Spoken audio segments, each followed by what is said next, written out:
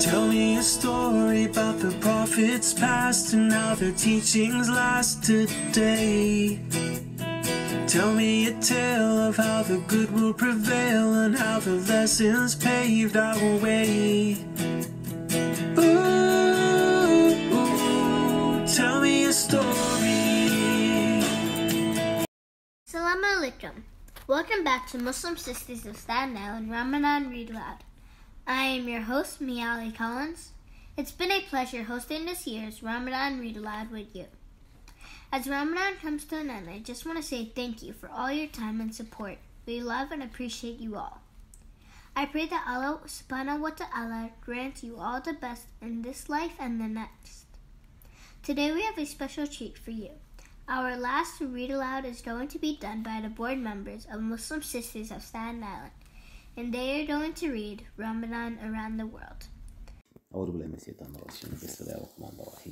O mankind, indeed we have created you from male and female, and made you people and tribes that you may know one another. Indeed, the most noble of you in the sight of Allah is the most righteous of you. Indeed, Allah is knowing and acquainted. Surah Al-Hujurat 49, Ayat 13. And of his signs is the creation of the heavens and the earth, and the diversity of your language and your colors. Indeed, in that are signs for those who have knowledge. Surah Al-Ram 30:22. My favorite time of the year is upon us. Ramadan is here. Welcome, O month of mercy. Once a year, Muslims around the world gather to celebrate Ramadan.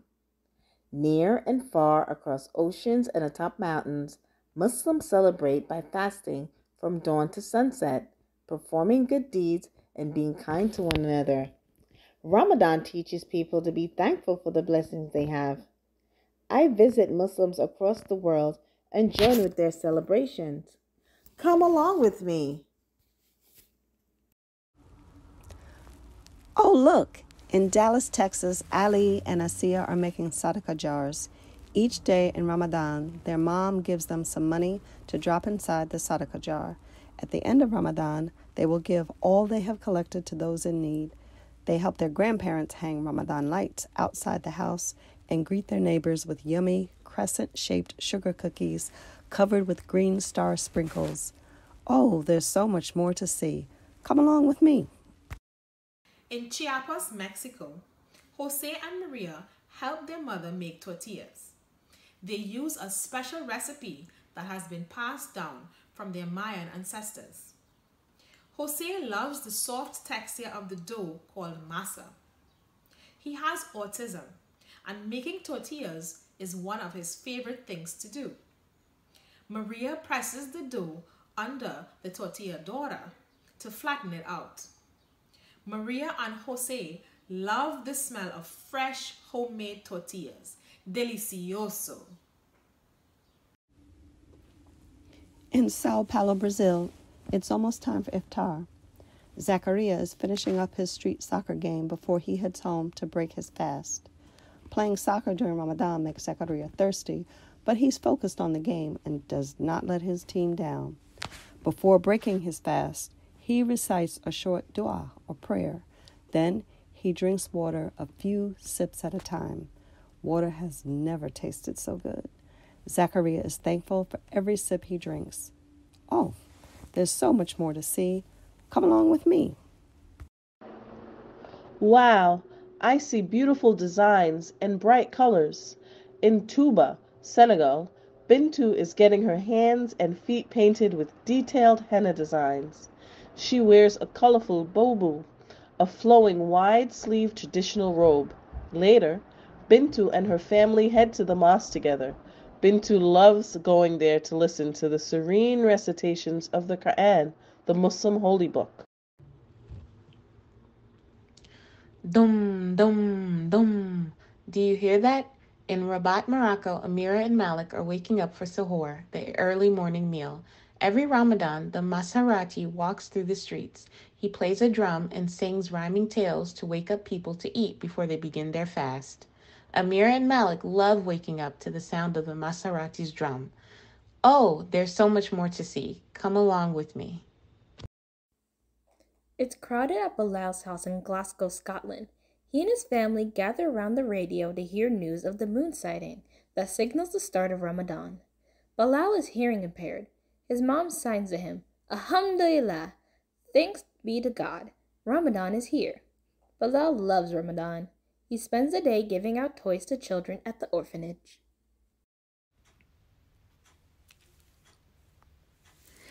In Ankara, Turkey, Zainab and Adam are getting ready to go watch Karagöz, a shadow puppet play in the street.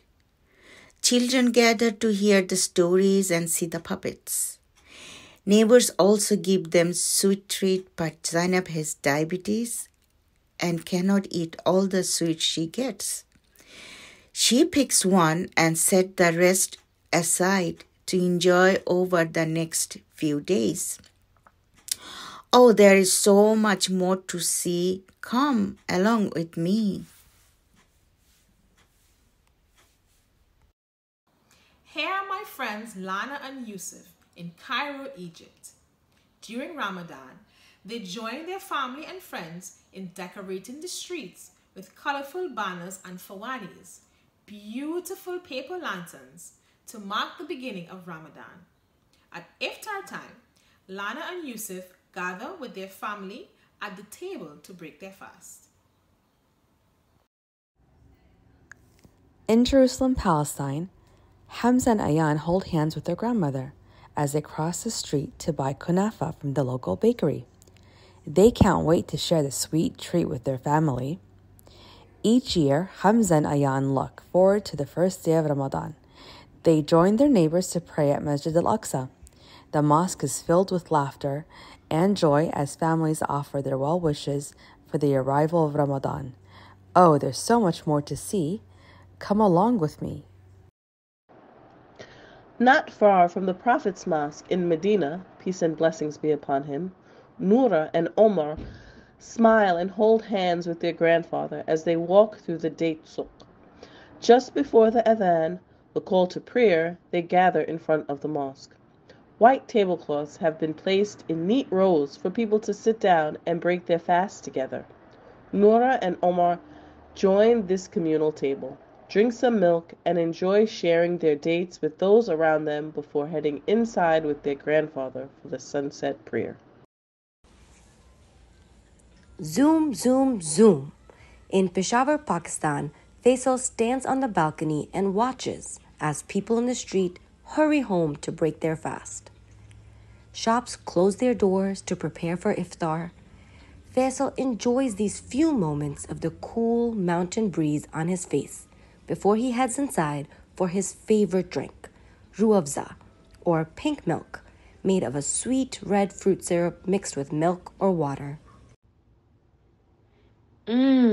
I smell something delicious. In Penang, Malaysia, Amin is helping his mother prepare creamy rice porridge called bubur lambak to share at the local mosque. Everyone at the mosque thanks Amin and his mother for the hearty meal. Ramadan is a time of giving. Oh, there's so much more to see. Come along with me. In Sydney, Australia, Gabriella looks forward to the annual Ramadan Food Festival. Food stalls line the side of the streets. They have some of the most delicious sweets from every corner of the world.